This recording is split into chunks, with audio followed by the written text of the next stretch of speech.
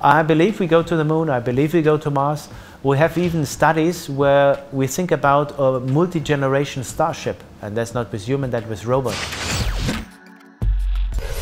The official title is Head of Innovation and Ventures, and I'm since 16 years with the European Space Agency. Started as a head of commercial development of human spaceflight. This was the reason why I joined after Apple on my own startup companies, because I was working with the astronauts. That's pretty cool. And then always make the joke, and then 3 weeks later I realized where I ended up. And in the last 14 years I was working, building up the ecosystem for startups in Europe, the technology transfer. So my role is, and especially this of my team and my colleagues, is to foster innovation, looking where we have technologies which we bring back to Earth and promote that. On the other side, where we have startups which using these technologies, creating new ventures, but also crazy startups, I was saying, and it's not so crazy, to building rockets and spaceships and satellites. So what we also can bring up to into orbit.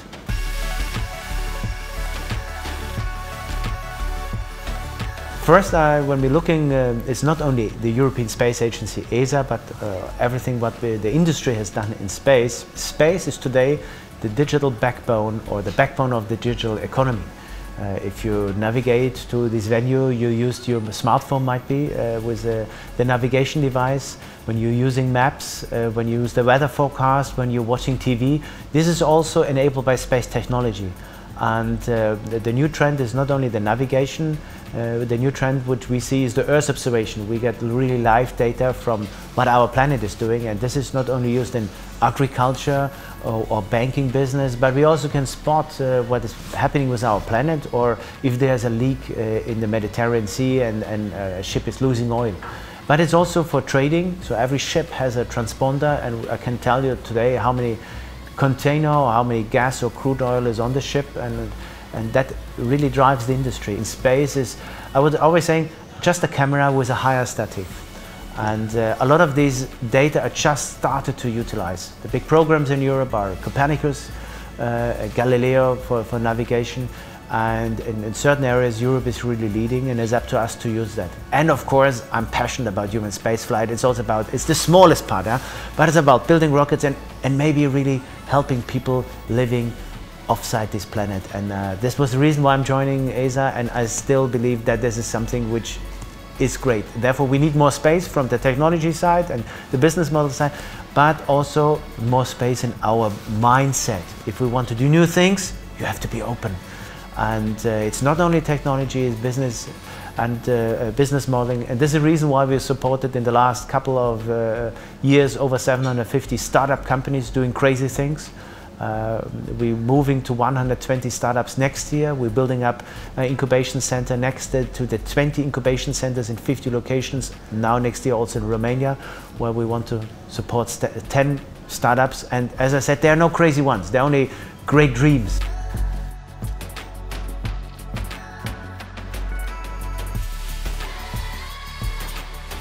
We have already some startup companies not building rockets, but there's a German company, PT Scientist, there's Israeli startup companies, iSpace, a Japanese company. Who will build the first fueling station on the moon? How you make the telecommunication and the 5G network on the moon? So I think it's about infrastructure, and it's not only the big corporates like Bezos having this huge lander.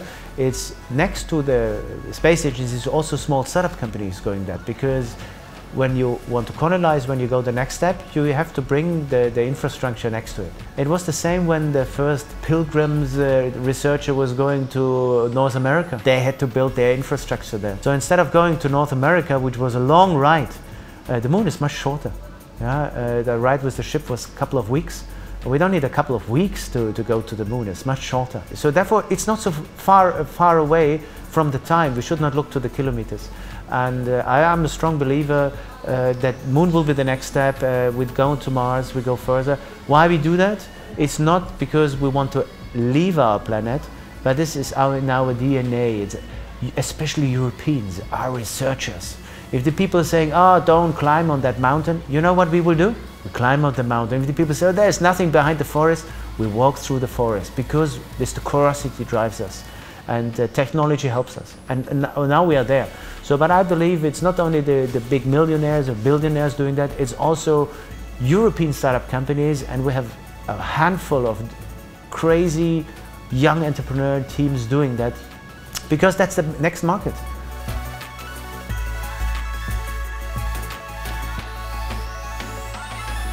And of course, I'm an industrial engineer, and as I said, I worked for Apple in the tech company, my own startup company. So there are two rocket companies, ESA Aerospace. They're building a up to 1 ton launcher. They're sitting in Munich, great engineers.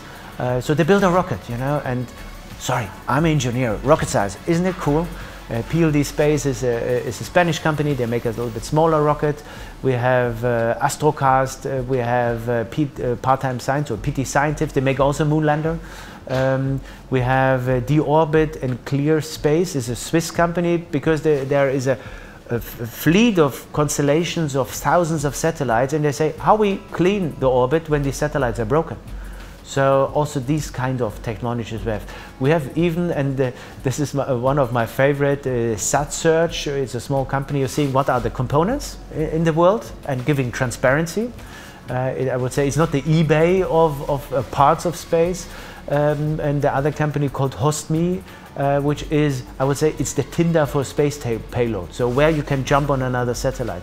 So also the platforms are going there. And the next year we will see a mass of companies producing nanoscience services and really reshape that. A company which is very successful is Lilium Aviation.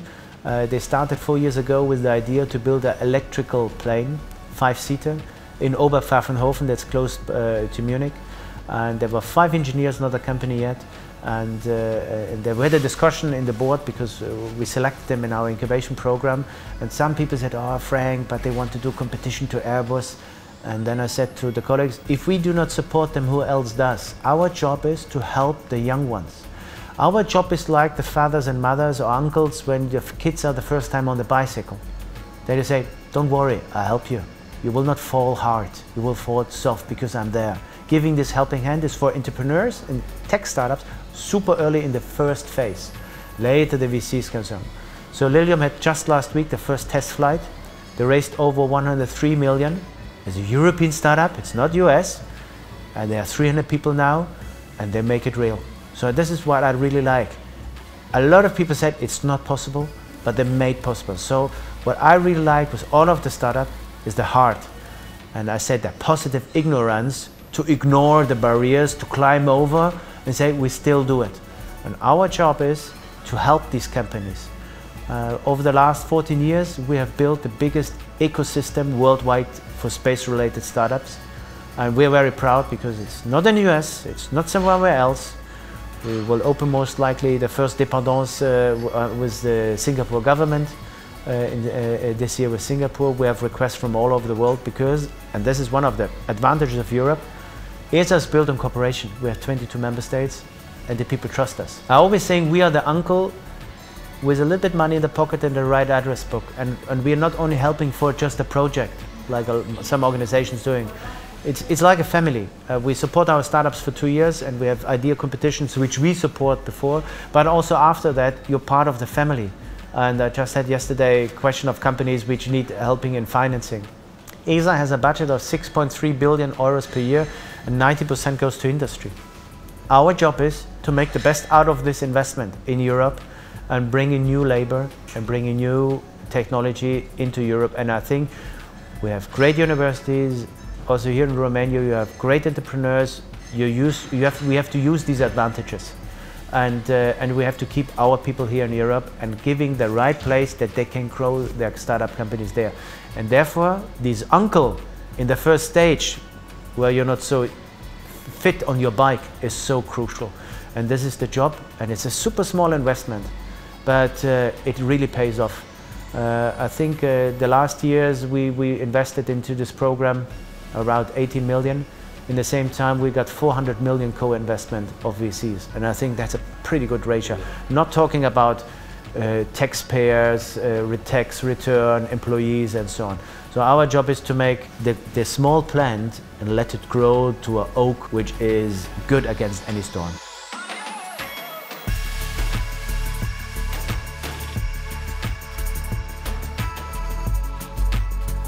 I think going with the vision of our Director General, Professor Jan Werner, is I think the idea of a moon village is good, because if you're running out of bread, you don't build a bakery, you go to the baker. So, and I'm, as I said, a business person. I think collectively it's much better. And then I would even say it does not matter who is the first, who is the smartest. That is the difference. Who makes a business out of it? Who sells, okay, the power plant on the moon, how I can refinance it? Yeah, do I have to have cryptocurrency? Whatever I have to do, I have to make a business out of it.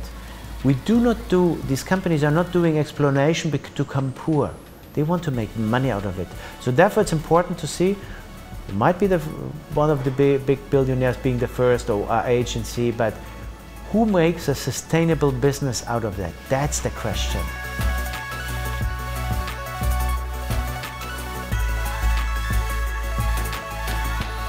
Yeah, definitely. Yeah, my first hero was a Lego astronaut, and Star Wars. It's always the question about Star Wars and Star Trek. I think the future is more Star Wars because things are dirty and not really working. In Star Trek, yeah, you need a hydro drive screwdriver to fix the stuff. You know, the things you have to bump that it's working. So I think that's maybe the truth. And when you're looking to the International Space Station, one restroom, you know, no shower. So it reminds me more than Star Wars than Star Trek at the moment. I believe we go to the moon, I believe we go to Mars. We have even studies where we think about a multi-generation starship, and that's not with human, that's with robot. And it takes the idea of termites. Termites do not have a blueprint when they make a termite hill, but it lasts for 100 years. Recently they found a termite hill which I think was 200–300 years old. So what happens if you have small nanobots and send them to an asteroid with the programming to make out of this asteroid a spaceship over the next 300–400 years while traveling through the universe?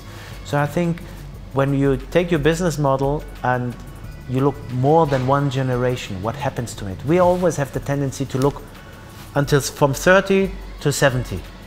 What happens when we think 3–4 generations? And a lot of people say that, but that's not possible. And then I say, every farmer who has a forest is doing that.